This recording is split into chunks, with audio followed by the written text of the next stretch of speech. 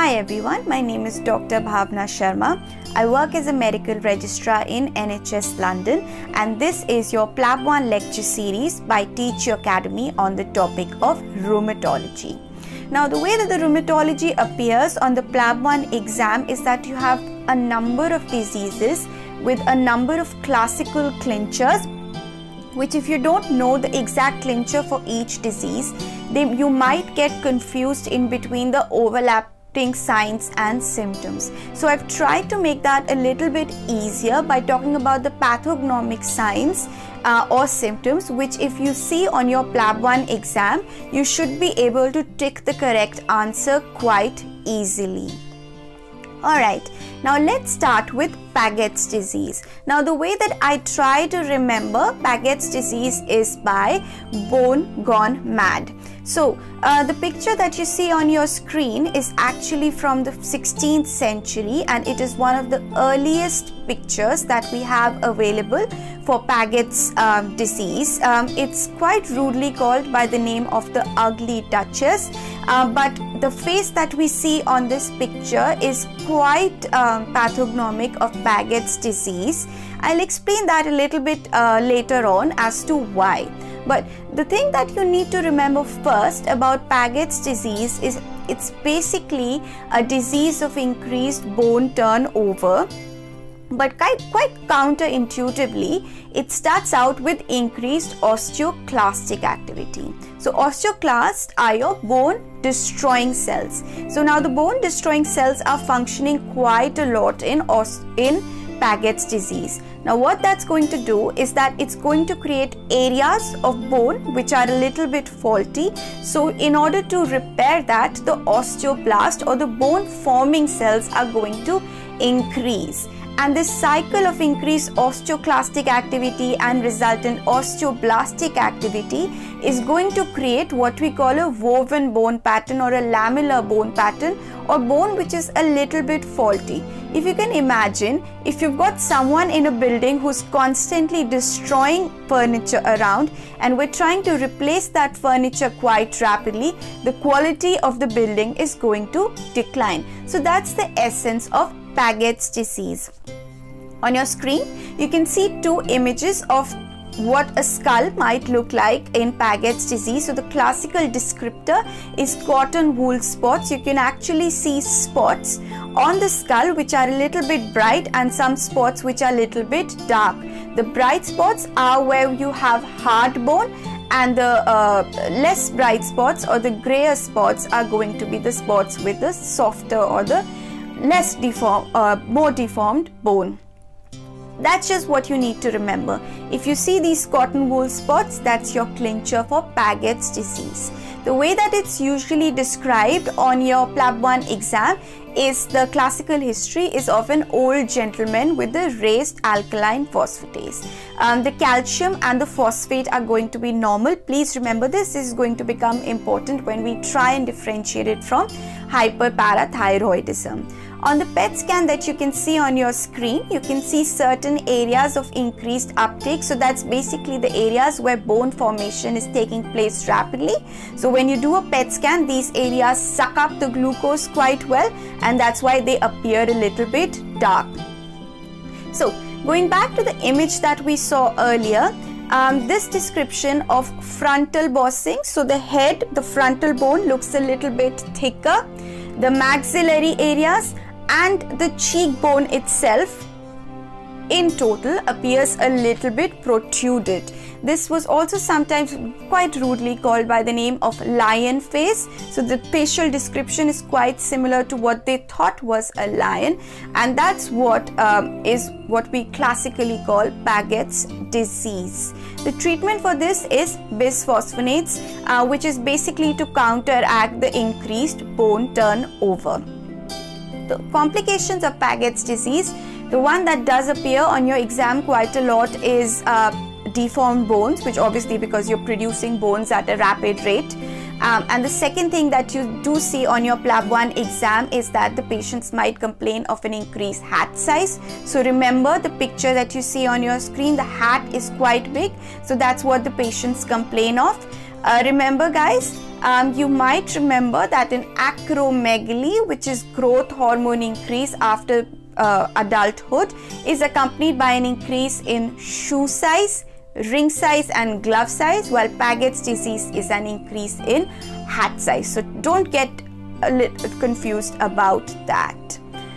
Another thing which might appear on your PLAB 1 exam is that these individuals often have hearing deformities. So if you can imagine, if there's increased bone turnover, especially around the skull area, that might impinge on your auditory nerve, and that's why patients might complain of hearing loss. So that's it, nothing else to know about Paget's disease. Marfan syndrome. Now this syndrome is actually said to be in one of the very famous American presidents, Abraham Lincoln. If you see him, you can see that he was quite tall, he had quite long arms, and his face was quite long as well. And if you notice his fingers are quite long, or what we call arachnodactyly. Remember, we discussed this in our previous lecture on CT scans about arachne meaning spider, so long spidery fingers. They're often said to be related to Marfan syndrome, or they're called what we call a Marfanoid habitus. So the features, the physical features of Marfan syndrome are sometimes called Marfanoid habitus. There are a number of diseases which might just have the Marfanoid habitus, but now we're just concentrating on Marfan syndrome, which is the physical features as well as a little other things that we're going to discuss, which might be quite consequential to the patient. Now the way that I try to remember Marfan syndrome is by using the same spelling. So M stands for mitral valve prolapse. So this basically, in Marfan syndrome, the disorder is in the fibrillin 1 gene. So basically, fibrillin is a component of connective tissue. So all of the connective tissue structure is going to get affected in Marfan syndrome. So if you can imagine, if the connective tissue is getting affected, the big things that we can think about are blood vessels and retina and the spine. So blood vessels, mitral valve, as well as the aorta. If you guys know a little bit of cardiology, you might remember that the mitral valve has an apparatus which anchors it to the heart, which is composed of connective tissue. An essential component of this is fibrillin. So in case where the anchoring filaments are affected by the fibrillin being affected, the valve will start to go back because it doesn't have an anchor to hold it on to the heart. And that's why in such patients have mitral valve prolapse. Another thing which might happen, you might remember the aortic root. So the origin of the aorta, where it starts in the heart, is also anchored by connective tissue filaments. So if these are affected by an absence of fibrillin, then you might have aortic root dilatation. Because the aortic root is dilated, the aortic valve opens up, and these patients often have aortic regurgitation. If you come and give the MRCP exam and the MRCP PACES exam, you might see a lot of patients with Marfan syndrome, and they might have the classical murmurs of aortic regurgitation and mitral regurgitation along with a Marfanoid habitus.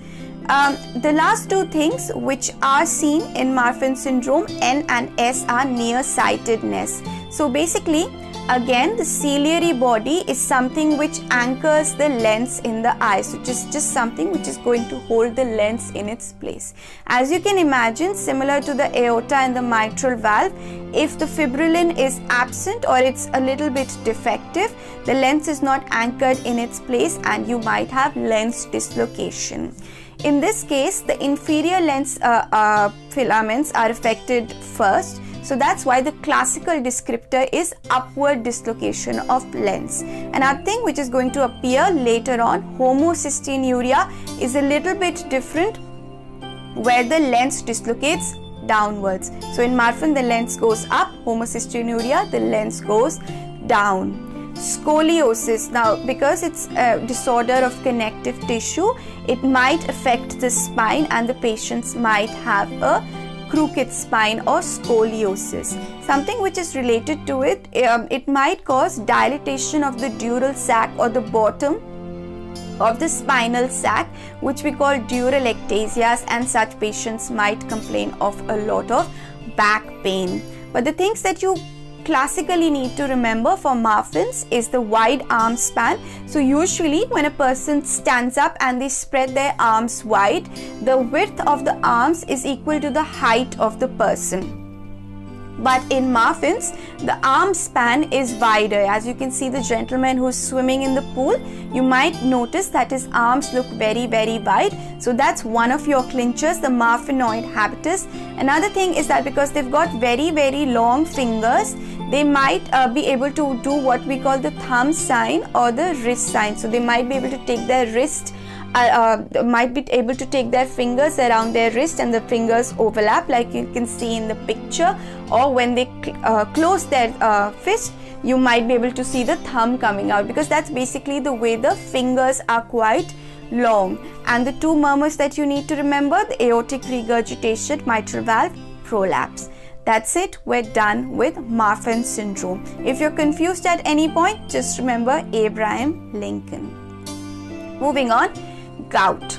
Now, the first description, which this is a very interesting picture which I found about the early descriptors of gout, was that as if the devil was biting your toe.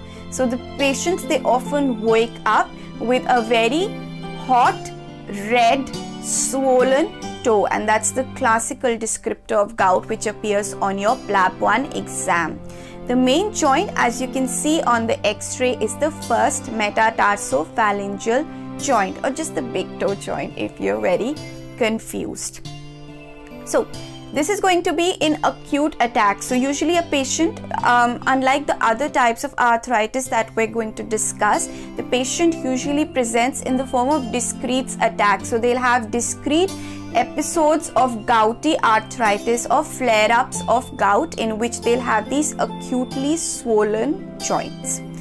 Guys, you must remember for your PLAB 1 exam as well as your PLAB 2 exam, as well as for your MRCP and future practice, whenever you see a patient with a hot, red, swollen joint, the first thing that you have to rule out is septic arthritis. So an acute bacterial infection is actually the most dangerous complication that we have to rule out when we see a patient with this classical joint descriptor.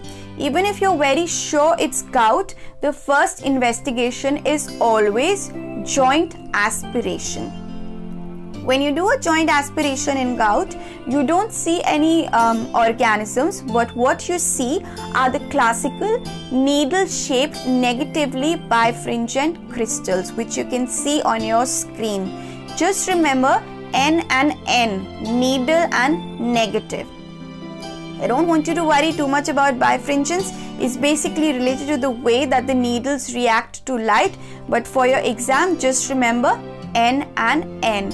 And these are actually monosodium urate crystals. Remember urate, we're going to discuss this in the management of gout. Now, I talked about this being in discrete episodes of on and off and flare-ups. Sometimes when a patient has uncontrolled gout or untreated gout for a long period of time, they might develop what we call tophi, which you can see on the top of the screen, which are basically inflamed and calcified joint deformities, as you can see on the screen. These are often found in the fingers and the ear as well. On your exams, they often show you pictures of tophi on the ear, and that's going to be a clincher that this is a patient with gout.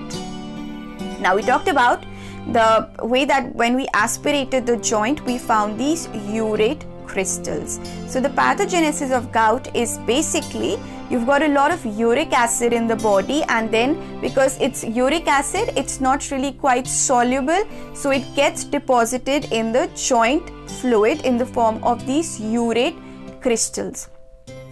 So the treatment is preventing this. So you prevent either hyperuricemia, so you give the patient dietary advice to avoid foods with high uric acid content, avoid drugs which impair the excretion of uric acid, But foremost, if a patient has gout, guys, please be kind. The first thing that you always do is give the patient painkillers. So NSAIDs are always going to be your first line in management. One thing that we very commonly use in the NHS is naproxen, which is quite good for any type of arthritis. The second thing that you would give to a patient who's had an acute attack of gout is colchicine. The thing that you need to remember about colchicine is that it does cause a lot of GI side effects. Now that the patient has had one attack of gout, they might be considered for long-term therapy. Particularly if a patient has had 2 attacks of gout in 12 months, they've got tophi, they've got renal disease, they've got renal stones, or they are on chemotherapy drugs. Remember that if someone is on chemotherapy, that's going to increase the breakdown of cells, red cells especially, and that's what is going to bring the uric acid levels up. So if someone is on chemotherapy, sometimes we need to start them on urate lowering therapy, and if people are on diuretics, it also becomes important because those are going to decrease the secretion of uric acid. Now, the 2 big drugs which we use are allopurinol and febuxostat, which is, so the second one is actually just an alternative if a patient has side effects with allopurinol. But just remember that the first line in management is always NSAIDs. Guys, one thing which they do ask on your PLAB 1 exam is that if a patient is already on allopurinol and they have an acute attack of gout, then you're not going to stop the allopurinol. While if someone has an acute attack of gout, you do not start them immediately on allopurinol. You give it a period of gap. Alright, so that was everything that you need to know about gout for your PLAB 1 exam. Now, the brother of gout, which is pseudo gout. So it's like gout, but it's a little bit different. How is it different? The classical descriptor on your PLAB 1 exam of pseudo gout is going to be an elderly gentleman who's either got hemochromatosis, Wilson's disease, some parathyroid or thyroid problem, acromegaly, and they're going to come in with an acutely swollen knee joint. Like we talked about, in any acutely swollen joint, especially if it's red and hot, you always do a joint aspiration. So in the joint aspiration, you'll see calcium pyrophosphate deposits. Very, very important, gets asked in your exam quite a lot. This is the opposite of gout because it's pseudo gout. So instead of being negatively bifringent and needle shaped, these are going to be rhomboid and positively bifringent. That's it. You don't need to know anything else about pseudo gout for your PLAB 1 exam. Ankylosing spondylitis. So this is classically going to be a young man who's going to come to you with low back pain and stiffness. Now, if you try and break down the words ankylosing spondylitis, they actually tell you what it is. So ankylosis basically means fusion and spondylitis means the back, anything related to the back. So in ankylosing spondylitis, you've got inflammation of the joints of the back, mainly the spine, and then when the inflammation gets quite chronic, it might actually cause fusion of the vertebrae, or what we call the bamboo spine. One thing which is quite unique for ankylosing spondylitis, and actually the first descriptors of ankylosing spondylitis, as you can see on the screen, talked about this young gentleman who after a period of exercise started to feel aches.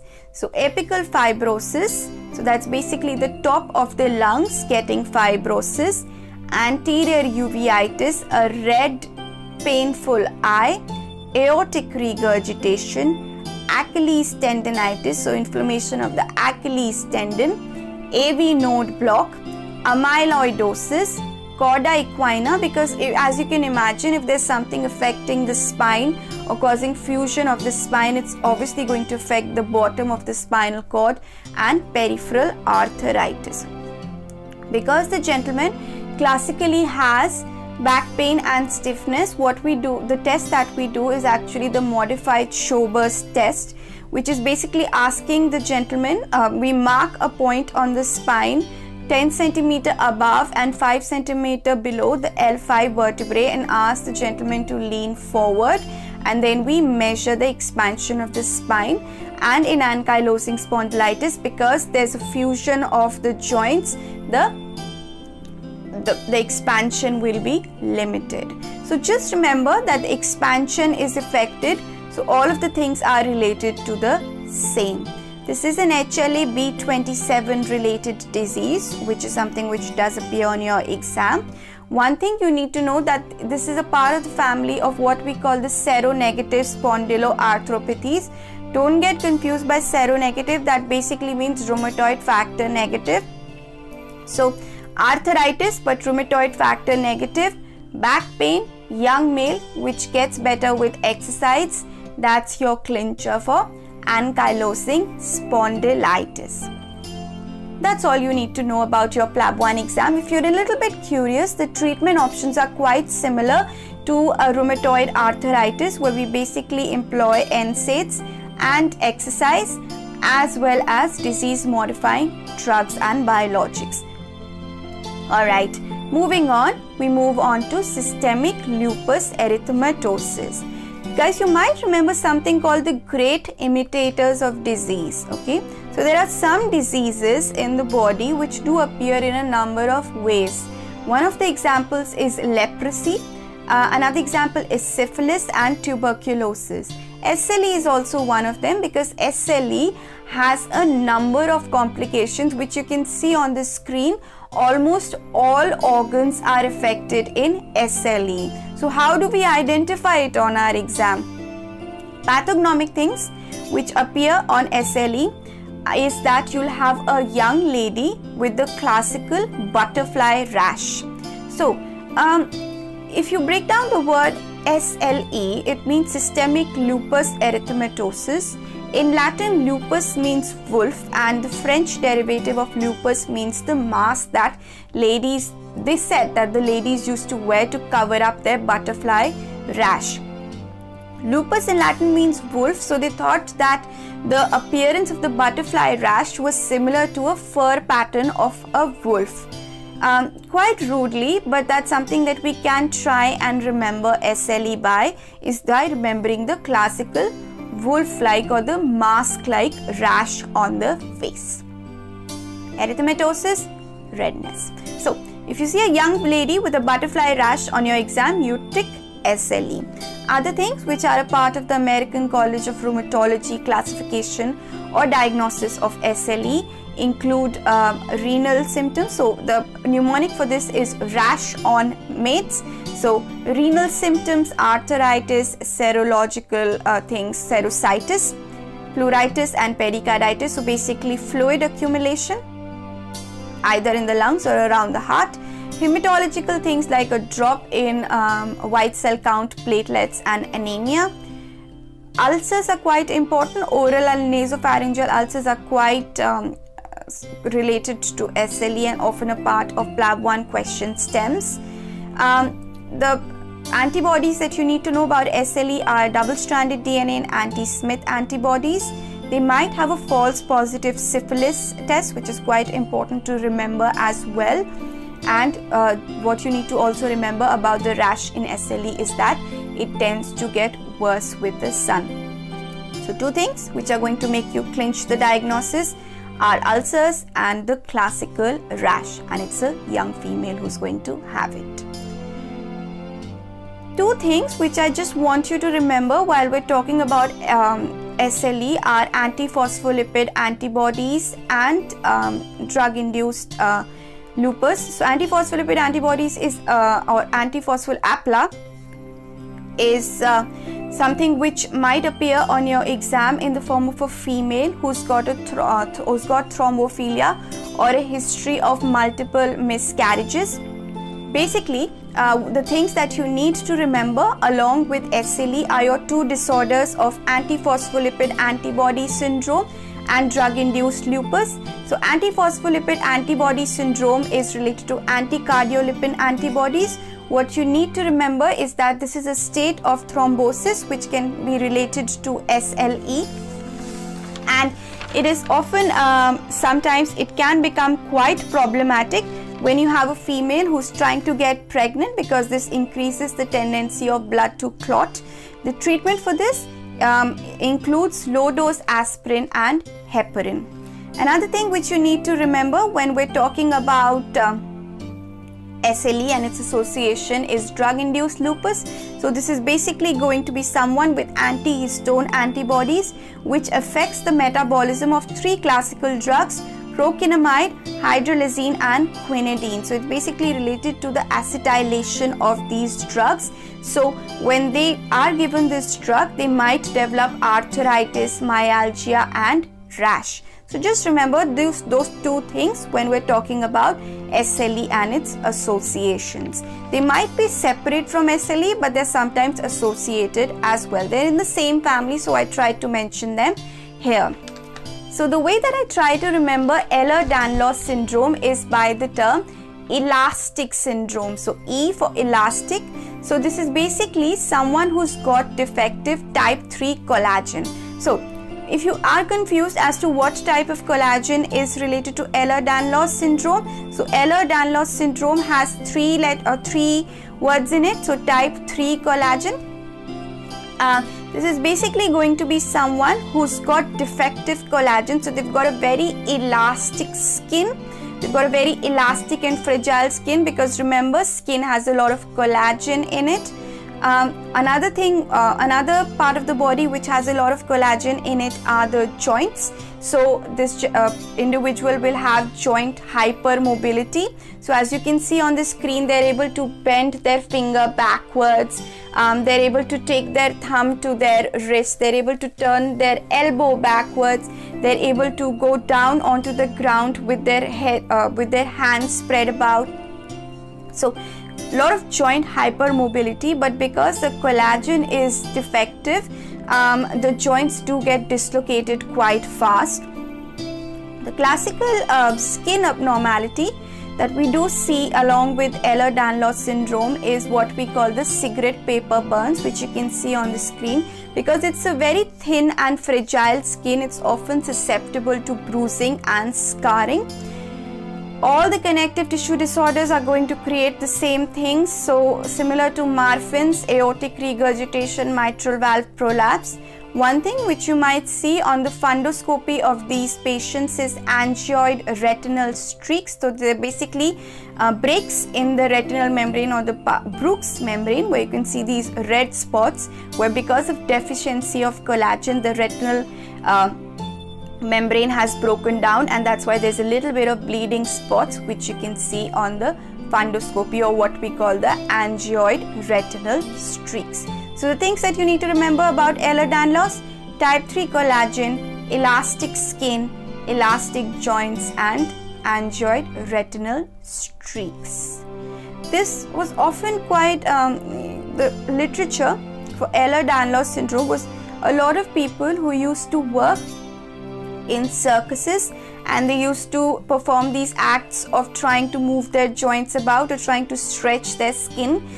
If you're familiar with RuPaul's Drag Race, one of the contestants was also had Ehlers-Danlos syndrome. That's just a little bit of trivia for you with regards to Ehlers-Danlos syndrome. There are actually quite a difference in the severity of Ehlers-Danlos syndrome, and about 11 to 13 types have been described.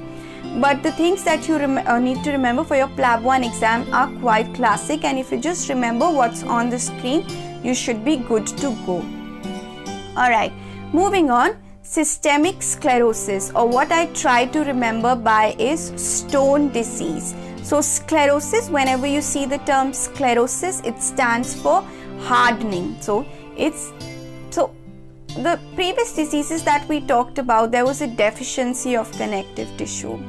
In systemic sclerosis, we have increased amount of collagen in the body. So everything is now going to become the opposite. So you'll have someone who's got a lot of collagen in their skin, so their skin is going to look very tightened. As you can see the lady's face, the skin looks really tight and shiny, and there's fibrosis of the skin, so it looks hard as well.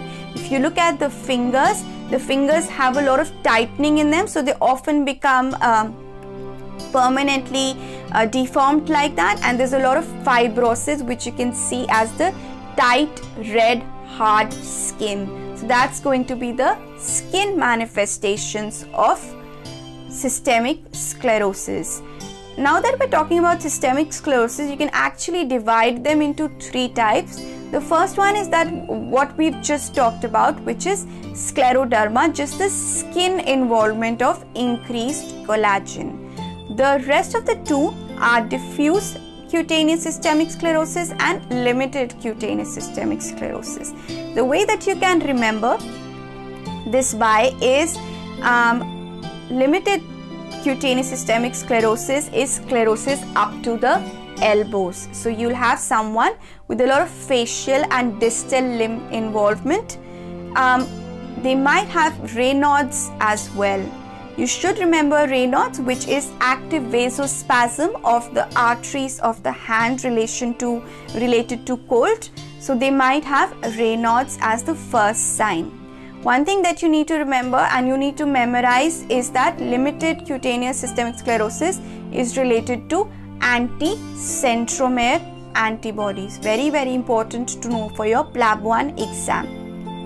Diffuse cutaneous systemic sclerosis is beyond the elbow, so it's now going to involve the lungs. So there's going to be respiratory involvement in the form of pulmonary hypertension. They might have renal disease and associated hypertension, and it's related to SCL70 antibodies.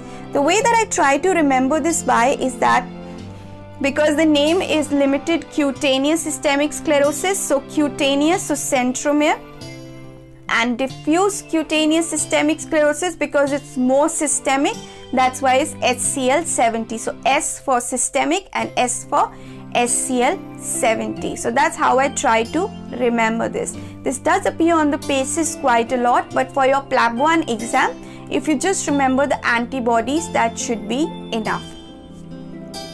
Now, we talked about limited cutaneous systemic sclerosis being related to CREST syndrome. This also appears a lot on your PLAB 1 exam. Like we talked about, this is an excess of collagen. And when you have excess of collagen, it tends to deposit calcium around it as well. So the first thing that you see in CREST syndrome is C. C stands for calcinosis. So you'll see calcium deposits on the skin. We talked about Raynaud's phenomenon already, so that's what R stands for in CREST syndrome. Now, if you remember, the esophagus is actually a muscular organ, so it needs to pump the food into the stomach, so muscles need to act. So if you can imagine there's an excess of collagen or an excess of connective tissue, that's actually going to replace the muscles, and that's when you're going to have symptoms of esophageal dysfunction, which are often seen in CREST syndrome. Sclerodactyly, we talked about tightening and thickening of fingers and hands, and telangiectasia, which are basically dilated capillaries. So if you can imagine that their skin is filled with collagen, it's not getting enough blood, so the capillaries will get dilated and you'll see telangiectasias. So the way that we differentiate between diffuse and limited is that the big organs, the kidneys and the lungs, are more in diffuse, while the CREST syndrome as well as the skin involvement up to the elbows are going to be related to the limited type. That's it. Nothing else that you need to know for your PLAB 1 exam. Now, the last thing that we'll do today is that we'll talk about Sjogren's syndrome. A little bit of trivia. Venus Williams, the very famous tennis player, is known to have Sjogren's syndrome, and she's been quite vocal about Sjogren's syndrome and spreading awareness about it. Sjogren's syndrome is basically a disorder of what I try to remember as is dry eye and dry mouth. So all the places which need lubrication, so eyes, which obviously need lubrication to maintain proper vision, mouth, vaginal dryness and arthralgia, because that's basically the joint getting dried up, so that's going to cause pain. Those are affected in Sjogren's syndrome because basically it's an autoimmune disease where the lymphocytes attack these special glands. The thing that you need to remember is that the antibodies related to Sjogren's syndrome, so the way that I try to remember it by is a very famous Bollywood song which you might not remember, but you can remember the image. So Rho and La. So those are the antibodies that you look for in a patient with Sjogren's syndrome. One classical descriptor of Sjogren's syndrome is that you might have enlarged parotid glands because they are also one of the saliva producing glands. So if they get infiltrated by lymphocytes, you might have the characteristic facial appearance that you can see on the screen. One extra point that you might want to know if you want to give advanced exams or you want to get full marks on your PLAB 1 is that it is related to renal tubular acidosis. The cute kidney at the bottom of the screen might make you remember. So because it's an autoimmune disorder, the treatment for it is largely supportive. This is basically going to be just artificial saliva and artificial ear drops and lubricants. The image that you see on the middle of the screen is actually the Schirmer's test, which is actually used to assess whether a patient might or may not have a dry eye. So you basically put this paper strip into the patient's eye and look for the place where the fluid fills up. So you look at the number of centimeters that it's filling up with fluid. So if it fills up a little less, that means the patient might have dry eye. Bonus points because it's a lymphocytic infiltration. If you do a biopsy of the parotid gland, you might be able to see lots of lymphocytes. So that's it for today. This lecture will be continued with a series of further lectures on rheumatology and various other PLAB 1 topics. I hope you guys have learned something new today. Remember guys, we talked about a lot of specific appearances and often quite rude words used to describe diseases. These are only to help make your learning easy. But remember, every disease, a doctor is supposed to treat the patient, not judge the patient. And to be a good doctor, you need to have sympathy and empathy. And I would not really advise using all of these facial features or rude words when you're talking to patients about their disease. Just be a little sensitive and keep studying. Good luck.